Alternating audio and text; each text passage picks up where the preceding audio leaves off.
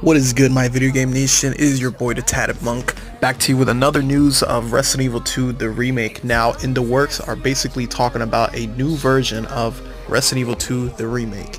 Now with the standard version that we are dealing with, we're basically getting a somewhat called a Z version of the new game, Resident Evil 2 the remake Z version, which is supposed to be a much violence and more gore and more uncensored, basically showing more bloody action, which I would love to take a look at that, to be honest with you. Now the Resident Evil 2 remake will have a Z version. Capcom has announced that the upcoming Resident Evil 2 remake will have available in two versions in Japan, a standard version and a Z version. The standard version of Resident Evil 2 remake will be called Biohazard RE2 in Japan, will come with this, and also will come with a 0D rating. This is restricted for those who are 17 and older.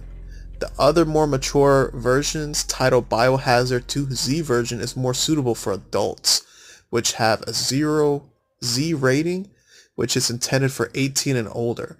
The major difference is that the adult version of the game will contain more of the gore and violence that the standard version will be censoring. And exactly will be censoring isn't clear, as the game is still in deep development. By taking a look at what Japan did for previous games will provide a clearer picture. Okay, so I still don't understand why they're gonna go with this route, but I'm just gonna go ahead and go with it. But I'm a little upset that they're making a Z version, which is something that the main game should be able to have, but as we all know that there is a Z version in the making, and if I would love to get my hands on it, I would definitely do, so I can show a difference between the original and the Z version, but I'll have to get it imported from Japan. So stay tuned in that, and I'll keep you guys updated. Let me guys know what you think. It is your boy the Tatted Monk. I just hit you with that 1-2 punch.